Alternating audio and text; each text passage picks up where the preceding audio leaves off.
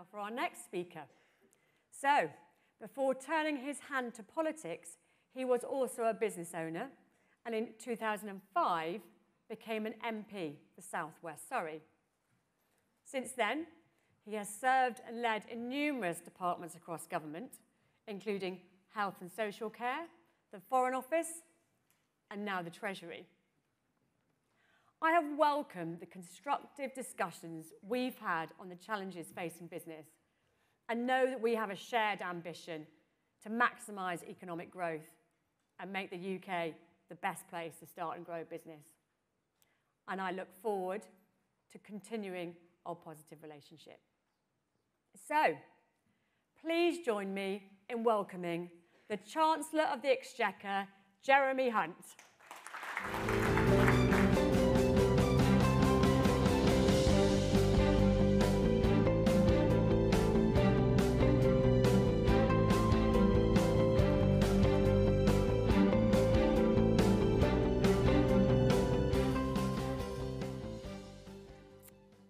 Jacket off. Jacket off, Love yes. It. Down to Love business. It. Down to business. Shirt sleeves rolled up.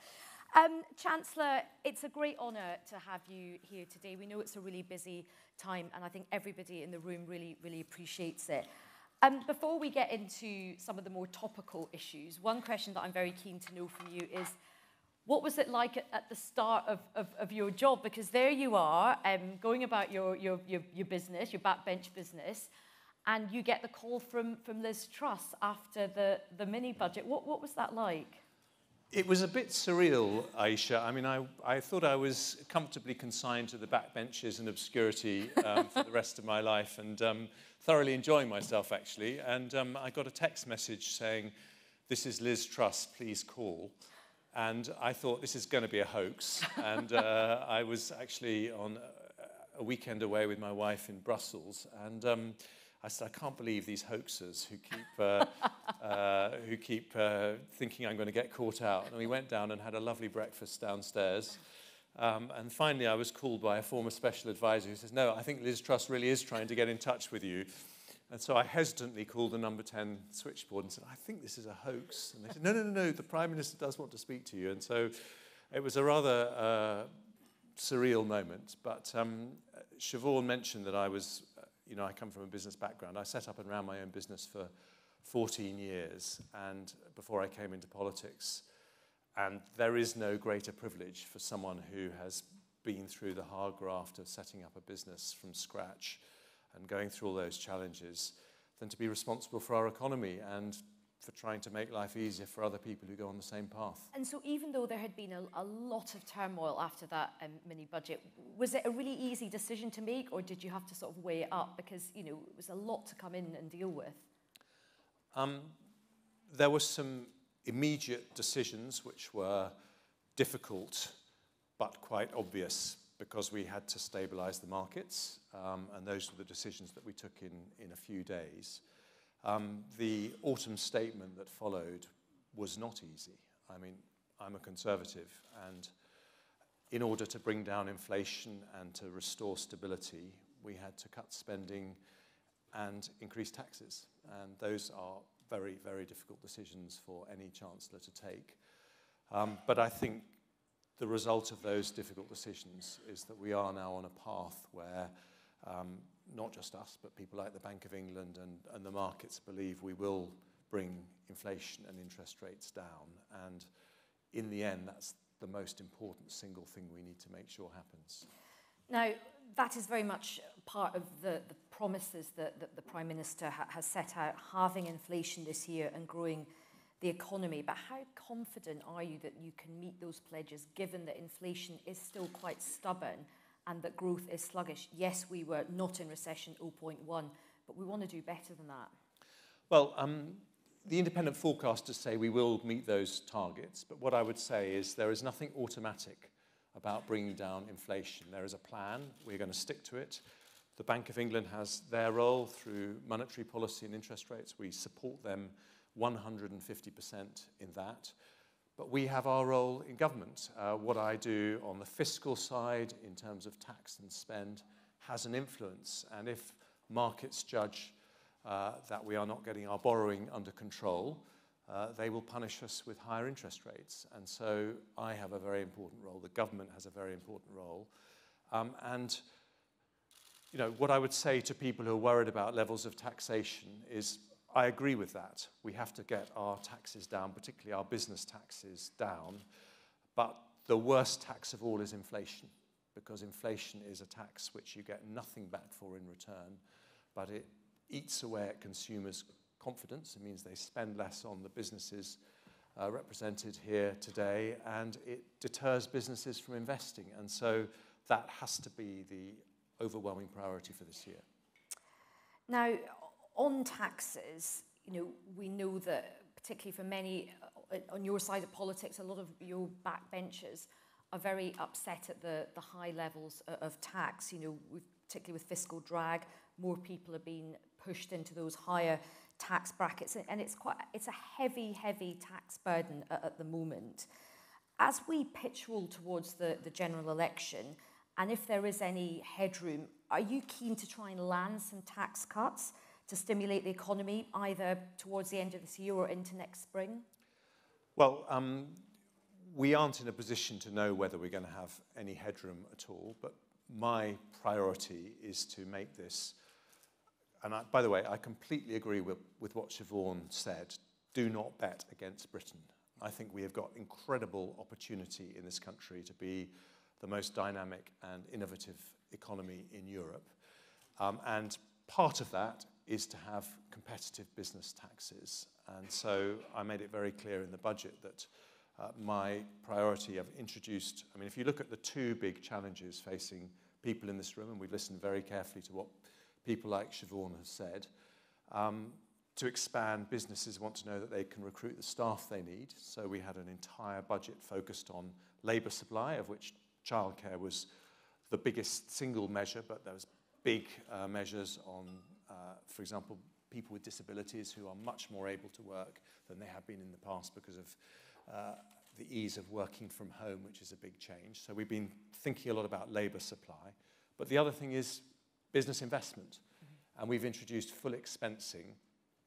We're one of only 6 countries in the OECD, that's the advanced economies, 38 countries in total. No other major European country has full expensing. That makes us, in tax terms, the most attractive large European country to invest for capital. And that's something that everyone is saying really matters. They want us to make it easier for them to invest and grow their businesses. And those, that fully expensing, is that something you'd like to see continued on Absolutely. a long-term basis? I want it to be permanent. We've introduced it for 3 years, but we made it very clear that it is a priority to make it permanent as soon as we can afford to do so. But that means that, you know, in this country, if you make an investment this year, in next year's tax bill, you reduce the taxable amount chargeable for corporation tax by the full 100% of that capital investment. Now, we have lagged France, Germany, and the United States in terms of our business investment for many years, and that feeds through into our productivity, and we need to increase that. And this is one of the ways that we can support additional investment by businesses. It helps all of you grow your businesses, and makes it easier to make those capital investments in IT, plant, machinery, all the things that are going to make you more efficient in the future. Now, another thing that Siobhan mentioned, and I think this is something that a lot of people in the room feel very strongly about, is, of course, the skills in the labour market at the moment. Now, we're expecting some quite high immigration figures, which will, of course, combine legal migration plus refugees, and we don't know the exact figure, but it is expected to be high. Now, the OBR says that much of our growth is dependent on migration, and lots of work visas are being issued to help plug these skills gaps. But there's still a lot of political pushback, even from some members of your cabinet. We've seen this conference as well taking place over the last couple of days. Many people in your party and in the cabinet saying, no, we have got to have lower immigration figures. Where do you stand on this? You know, many people in this room will say, look, we have got to have migration coming in to fill those labour gaps. Or do you think we should be aiming for much lower figures? Well, the Brexit decision whichever side of that debate you were on, was a decision to change our economic model towards being a high-skill and high-wage economy. And I think that's something everyone instinctively supports. And it was a decision to move away from being an economy dependent on unlimited low-skilled migration. So we've got about 1 million vacancies in the economy at the moment, according to the labour supply figures that came out yesterday. And we have about 7 million adults of working age who are not in work. So what I was doing in the budget was going through the 4 groups of people who are not in work. We've just talked about long-term sick and disabled. That's about 2.5 million people. Around a quarter of those say they would like to work. We also have 1 million people who are unemployed without any sickness or disability. So that group alone could fill the vacancies. Then there's 600,000 parents of under 5s, many of whom have been prevented from working by high childcare costs. The budget will reduce their childcare costs by up to 60%. And then there's the over 50s, some of whom have been pushed into early retirement by the way the pension tax works, and we've put forward a solution to that. So what I'm trying to do is to make sure that our businesses can find the labour that they need in order to make sure that recruitment isn't a problem. We will, at the margins, always be pragmatic. So, for example, we put care homes on the shortage occupation list, some construction industry sectors, and we will keep talking to all of you about where there are short-term challenges. But the long-term future is to, I mean, if I give you an example, if we have about 76% employment rate of our adult population, which is about average for the OECD. If we had the employment levels they have in Holland, we would have 2.7 million more people in work than we currently do. And Holland has a higher GDP per head than we have. So what we need to do is to tap into the incredible potential that we have at home, at the same time, and as we make that journey, to be sensible and pragmatic about the immigration requirements where there are particular pressures. And the point you make about investing in the workforce that aren't active at the moment is a really important one. But that definitely will take time, and that involves a lot of partnerships with, you know, FE colleges and the likes to try and move those people into work.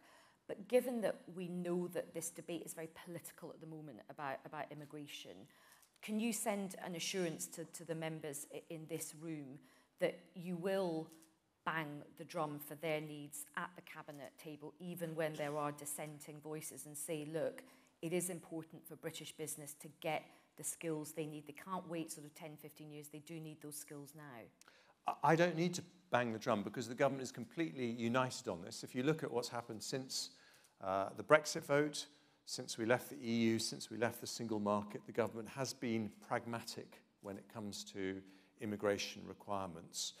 But we also want to work with you to be better at tapping into the potential that we have at home and to help you make sure that, for example, you don't lose valued employees when they have young kids.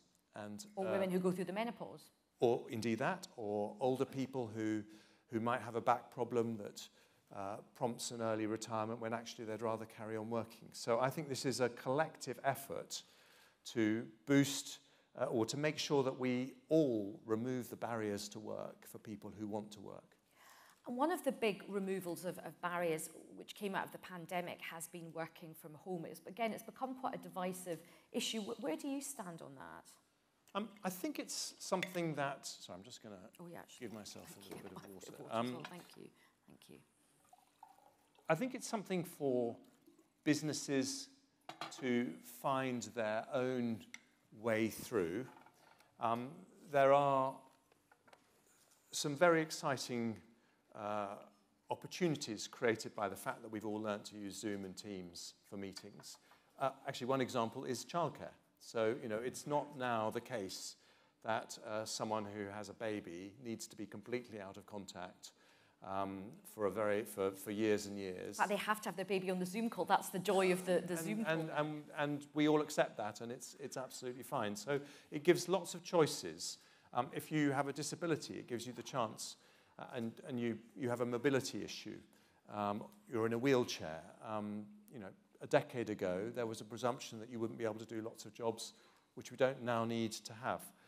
On the other hand, there is nothing like sitting around a table, seeing people face to face, developing team spirit. And I worry about the loss of creativity when people are permanently working from home and not having those water cooler moments where they bounce ideas off each other. And not every great business idea happens in a structured, formal meeting. And so I think that's why increasingly businesses are saying they want people back unless there's a reason. I think we will get to a point where the default is, with the exception of specific categories of work, like, for example, call center work, but I think the default will be you work in the office unless there's a good reason not to be in the office, and gradually we're getting there. Now, let's turn to the issue of the EU, and of course we've recently had this Windsor agreement, and that's definitely changed the mood with Britain's relationship with the EU. But in every survey that the BCC has done since Brexit, these surveys show that British business is still finding trade with Europe very, very difficult. Will you look at new ways that you can sort out issues like VAT and, of course, the sort of thicket of paperwork and red tape that many people in this room have to battle? We will always look at ways to reduce bureaucracy for businesses.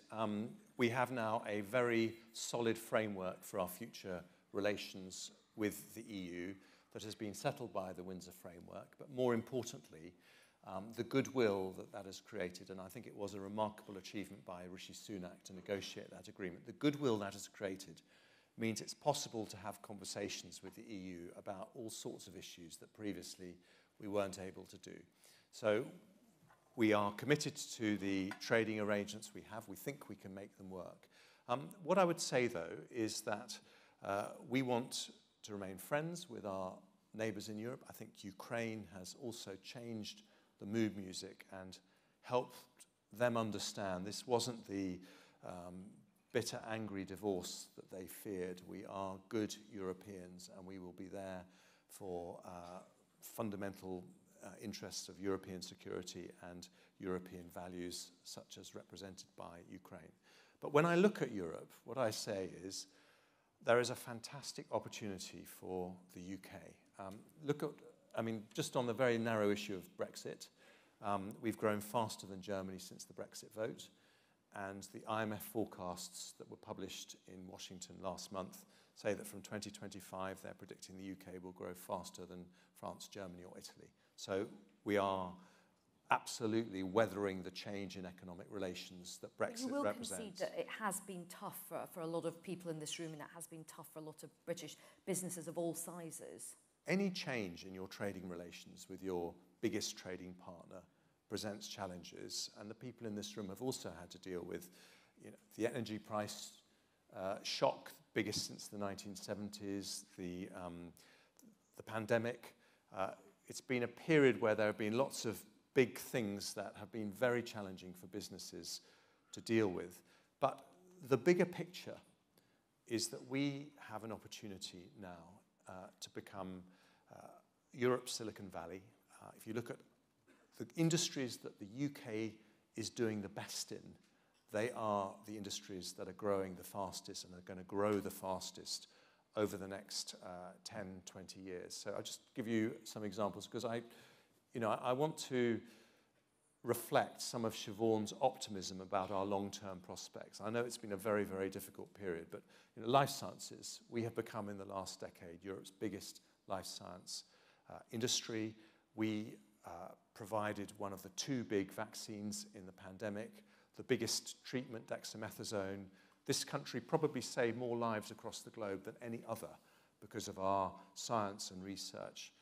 Technology, I obviously care about this because I was a tech entrepreneur myself, but France has 36 unicorns, Germany 63. We have 144, more than double France and Germany combined. So we are doing extremely well, and Google just announced that they are centering their global research effort on artificial intelligence in London. Clean energy, second biggest renewable sector in Europe. We now get 40% of our electricity from renewables. We've become Europe's largest film and TV sector over that period. We have great strengths in advanced manufacturing. So I'm not saying, let's be absolutely clear, that we are Europe's Silicon Valley. This will be hotly fought over.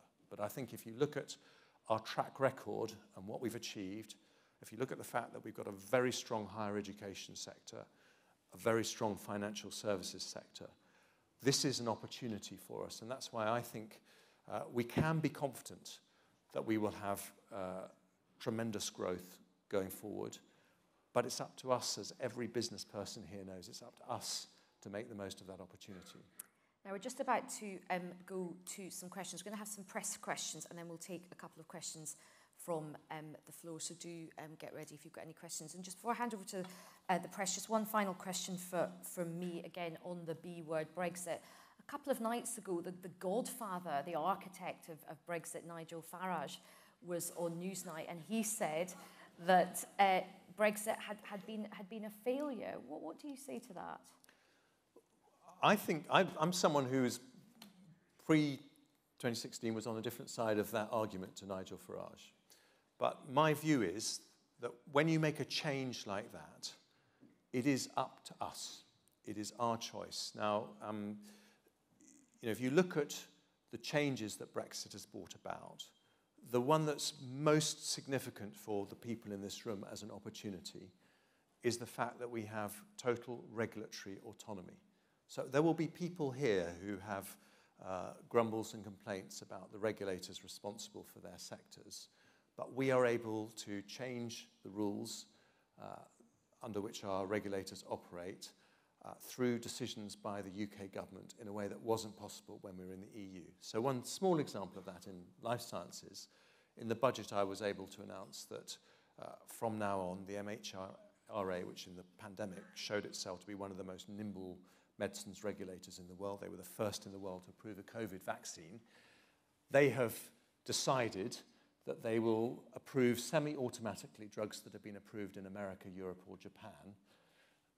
And for people who come and get their drugs approved here, we will be the fastest regulator in the world to approve. So if you want to get drugs to market, you'll be able to do that more quickly here than anywhere else. That's a really exciting vision for people who want to develop new medicines. And that regulatory autonomy is something where there's lots more work to do, but there's a really big opportunity for us to create massive opportunities for the businesses in this room. Excellent. That is a Brexit benefit right there. Now, I think we are going to have some questions from the media to start off with, and I think we're going to take our first question from Simon Jack of the BBC. Thank you. Chancellor, you'll know that car maker Stellantis has said it cannot meet post-Brexit rules of origin requirements due to come in at the beginning of next year, and is preparing its life for tariffs on its exports, threatening the future of plants here. What can you do about that? And secondly, under your predecessor and the person who hired you, the words industrial strategy were effectively banned. Is it time for the UK to have a clear industrial strategy, and when can businesses expect to see it? Well, let me take both those questions. They're very important. We do have an industrial strategy. We've been very clear about that. We've identified 5 growth sectors that we think we will need to give special support to, which I listed earlier, but technology, life sciences, clean energy, creative industries, and advanced manufacturing. If you look at the budget, it was squarely focused on the 2 biggest issues facing business today: business investment, how to boost that, labour supply, and I've been very clear about our strategy. I called it the 4 E's: education, enterprise, employment, and everywhere, as being the way that we are going to make ourselves the most prosperous, innovative, and dynamic economy in Europe. So I think it's actions, not words. I'm very happy to call that an industrial strategy. I'm very happy to call it a growth plan, but what it is doing is tackling the problems that British businesses face. And one of our key growth sectors is automotive, which is a very central part of the advanced manufacturing sector. It's a great British success story. And as we move to EVs, we need to have battery making capacity in the UK. We have the ability under the post-Brexit trading arrangements to import EV batteries from other EU countries, but the reality is there is a supply shortage. Everyone is trying to develop supply of EV batteries, and so we need to have that supply here in the UK. The closer it's located to the factories that are making the rest of the car, the better. And all I would say is watch this space, because we are very focused on making sure the UK gets that EV manufacturing capacity. And I think we have our next question from Katie Prescott of the Times newspaper. Hi, Chancellor. Thanks very much for taking the question. You alluded to it just then, and you've repeatedly said that you want to make the UK a science and technology superpower by 2030. But I keep hearing from tech businesses here in the UK about their frustration operating here. So Revolut spoke to me recently about their irritation at onerous regulation, a crunch in talent, and high taxes. Siobhan mentioned Paragraph in her speech, another company, a semiconductor business that's been very vocal about this as well. And then, of course, we heard from Microsoft, their president, Brad Smith, saying that the European Union is a more attractive place to do business than the UK.